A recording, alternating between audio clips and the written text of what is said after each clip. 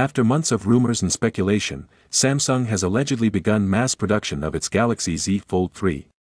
Leakster Roland Quandt delivered the news that the Korean tech giant is already procuring all key components for its latest foldable flagship.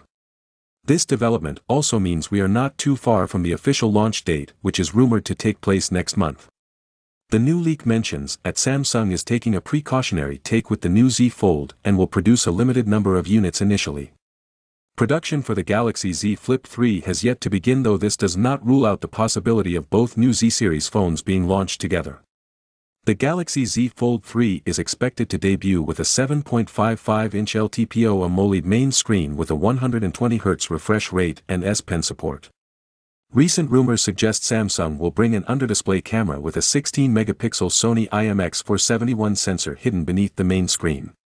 The smaller outward display will also bring 10-megapixel selfie cam, while the rear camera setup is expected to be ported from last year's model with wide, ultra-wide and telephoto 12-megapixel sensors.